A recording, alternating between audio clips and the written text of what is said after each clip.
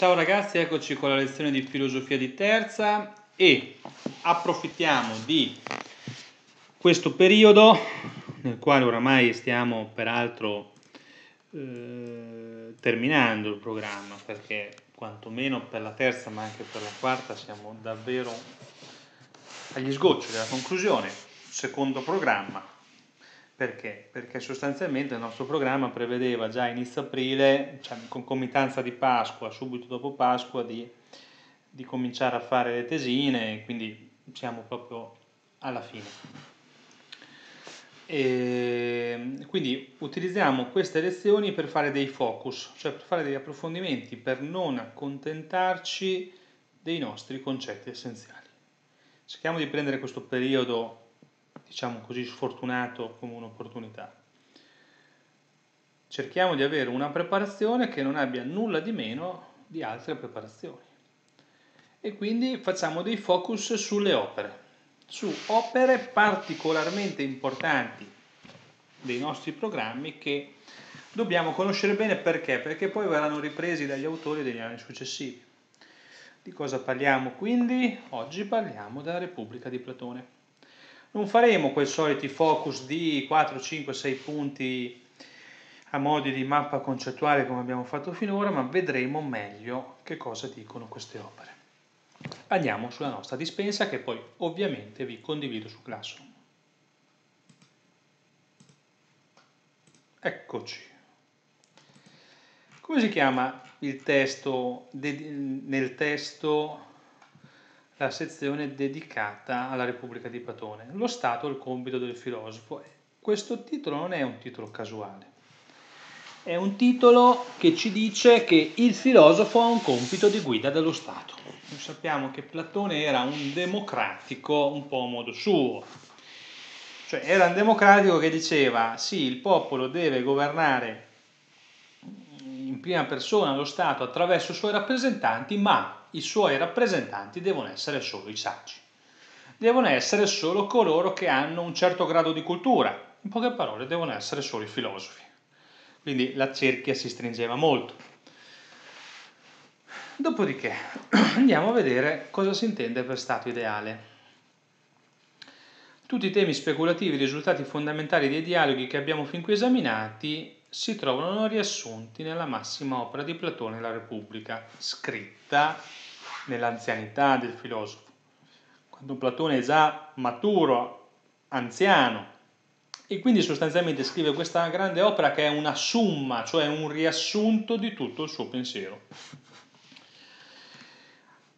E qui nel paragrafetto parla dei filosofi del potere. Perché? Perché il progetto della comunità ideale di Platone è fondato sul principio che costituisce la direttiva di tutta la filosofia platonica. Se i filosofi non governano le città, o se quelli che ora chiamiamo reo governanti non coltiveranno davvero e seriamente la filosofia, se il potere politico e la filosofia non coincideranno nelle stesse persone e se la moltitudine di quelli che ora si applicano esclusivamente all'uno all'altro non sarà col massimo rigore impedita dal farlo, è impossibile che cessino i mali delle città. Cioè, se noi non mettiamo al governo delle nostre città i saggi, ovvero i filosofi, non cesseranno mai i problemi delle nostre città.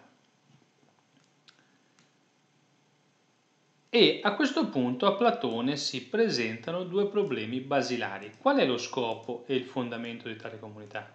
E chi sono propriamente i filosofi? La prima domanda Platone risponde: lo scopo della città, della comunità, è arrivare alla giustizia. Per dirla con Aristotele, che voi sapete rileggerà Platone, è arrivare alla giustizia sociale, quella giustizia sociale descritta nell'Etica nicomachea. Ma noi stiamo su Platone e stiamo sulla Repubblica di Platone, quindi la Repubblica è esplicitamente diretta alla determinazione della natura della giustizia. Nessuna comunità umana può sussistere senza la giustizia. All'istanza sofistica che vorrebbe ridurla al diritto del più forte, Platone oppone che neppure una banda di briganti o di ladri potrebbe venire a capo di nulla se i suoi componenti violassero le norme della giustizia, l'uno a discapito degli altri. Quindi la giustizia è condizione fondamentale della nascita e della vita dello Stato. Lo Stato deve essere costituito da 3 classi, quella dei governanti, quella dei guerrieri e quella dei lavoratori o produttori, cioè di quei cittadini che esercitano un'altra qualsiasi attività. La saggezza è la virtù caratteristica della prima di queste classi, poiché basta che i governanti siano saggi perché tutto lo Stato sia saggio. Il coraggio è la virtù della classe dei guerrieri, la temperanza, intesa come governo della ragione sui sensi, è comune a tutte le classi, ma la giustizia comprende sia la saggezza, sia il coraggio, sia la temperanza.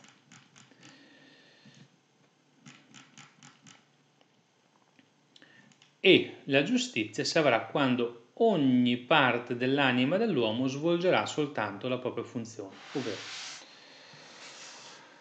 Platone ha una visione organicistica dello Stato, cioè lo Stato è come il corpo umano, dove ciascun organo, ciascun membro è funzionale anche agli altri membri.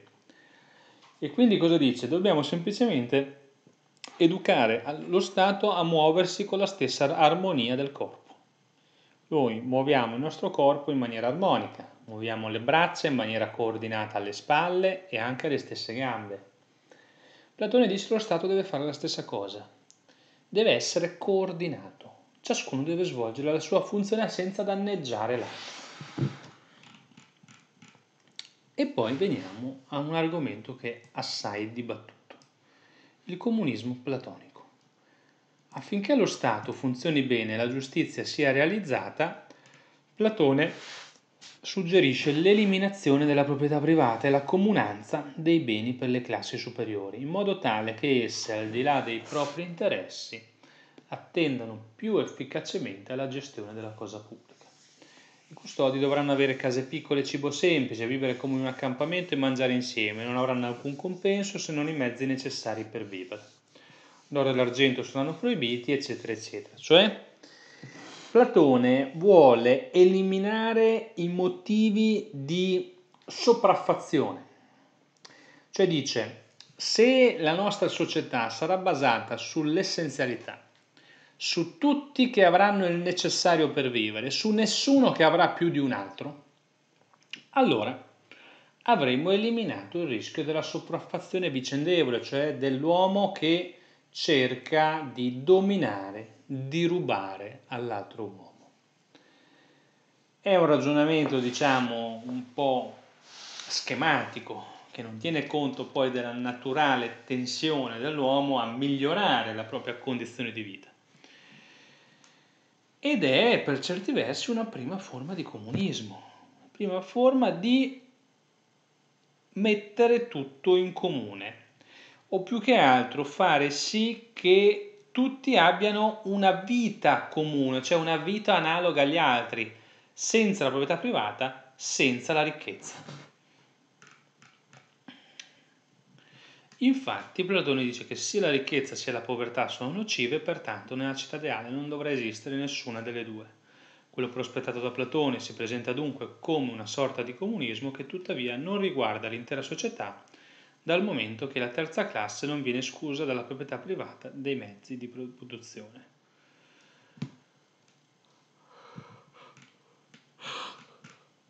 La classe del potere non avrà famiglia.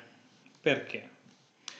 Perché dice che sostiene Platone che la famiglia ti porta comunque a volere migliorare la tua condizione del tuo nucleo o quantomeno della vita dei propri figli, inevitabilmente a discapito degli altri. Quindi ecco, questi sono degli aspetti, diciamo, che si prestano anche a critiche. Dopodiché Platone approfondisce le possibili degenerazioni dello Stato. Platone è ben consapevole che un simile Stato non esiste in alcun luogo sulla Terra e per questo dice qual è tra le forme di governo che noi attualmente conosciamo quella più simile al modello di Stato ideale e analizza la timocrazia, cioè il governo fondato sull'onore, simile all'oligarchia, governo dei nobili, la tirannide governo di un tiranno, quindi assolutistico, e poi la democrazia. È ovvio che Platone, poi se leggete il testo, propende per la democrazia, ma con un'attenzione, un distinguo. Dice, la democrazia se funziona bene è certamente il modello di governo più vicino a quello ideale, ma innanzitutto dobbiamo sconfiggere la concezione aristocratica, cioè che a reggere le sorti della cosa pubblica siano i migliori e non semplicemente i rappresentanti del popolo. E poi, come abbiamo già detto anche in classe, la democrazia non deve sfociare in demagogia. Cosa vuol dire? Ancora che non deve sfociare nel rischio di ritornare allo stato aristocratico, dove ci sia cioè un gruppo di potere che cerca di perpetuare se stesso. A quel punto è un inganno per il popolo, è demagogia. Se leggete questa paginetta avete una migliore cognizione di quello che è il punto di vista di Platone sulla democrazia. Dopodiché Platone ha una concezione elitaria della politica, come vediamo qui. Perché? Perché nel momento in cui dice che solo i filosofi sono adatti a guidare il popolo e quindi a rappresentarlo negli organi democratici, è chiaro che ha una concezione dove la stragrande parte della popolazione è inadatta al governo. E questo, diciamo, in una nostra ottica moderna è criticabile. E come qui c'è un titolo che è quasi un gioco di parole. Chi custodirà i custodi? L'importanza dell'educazione. Noi sappiamo che Platone è anche uno dei primi e più importanti pedagogisti. Cioè lui capisce che per far sì che per arrivare a una società del genere retta da filosofi è fondamentale il processo di formazione degli stessi filosofi, di educazione, di istruzione di nuovi filosofi. E quindi cerca di capire come accudire, come educare i nuovi filosofi attraverso una sorta di grande accademia, avente come scopo la formazione permanente e quindi un'educazione alla politica. Ecco, qui potete sostanzialmente terminare la lettura, mi sembra abbastanza comprensibile. Diciamo che ciò che è più importante nelle prime 7-8 pagine, dopodiché nelle pagine 9, 10, 11 avete una riproposizione del mito della caverna qualora ad alcuni non fosse ancora abbastanza chiaro. Ma andiamo adesso alla nostra esercitazione. Eccoci qua. Andiamo alla nostra esercitazione. Cosa dobbiamo fare? Ci leggiamo in particolare, con particolare attenzione, il paragrafo sul comunismo platonico che avete nella dispensa e mi fate una critica. Cioè, alcuni di voi possono anche essere d'accordo su ciò che dice Platone in merito al comunismo in merito al comunismo e semplicemente potranno motivare perché sono d'accordo. Coloro che invece non fossero d'accordo in tutto o in parte possono tranquillamente dirlo. Perché non funziona, oppure perché funziona il comunismo platonico. Fate un saggio critico.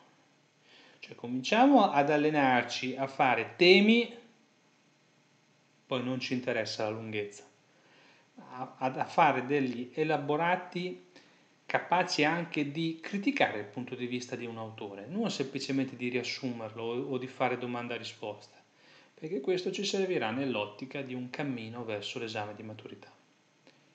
Buon lavoro.